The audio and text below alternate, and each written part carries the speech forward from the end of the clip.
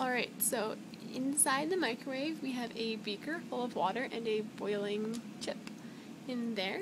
So I'm just going to close that.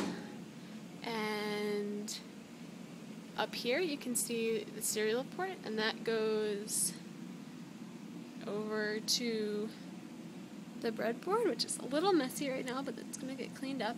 That's got the switches in it to control the microwave. Here's the microcontroller, which goes to the computer. Looking at the Arduino code, you can see that we're using COM7. So now we're going to go to the MATLAB code, hitting run. Here's the GUI. We're choosing COM7. Going down here, selecting using the runtime to 15 seconds. It goes in increments of 5, but we can change that later.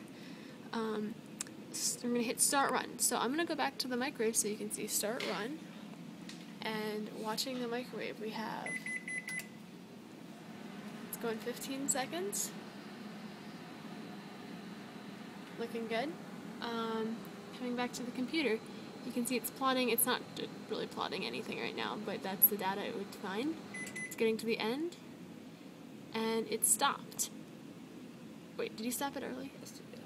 Oh, okay, we stopped it early, actually. That's what that was. And it did indeed stop early. And you saw that button down there turn orange.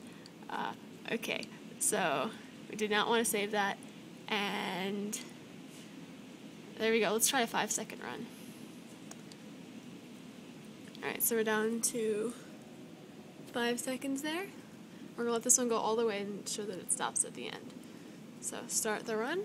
Coming over here. There's a little bit of delay there. 5, 4, 3, 2, 1, stop. And then it's ready for the next one. There's the stop reset button still works as an extra precaution.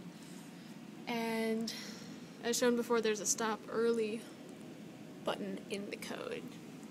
And there will also be the stop button on the surge protector that everything's plugged into. Alright.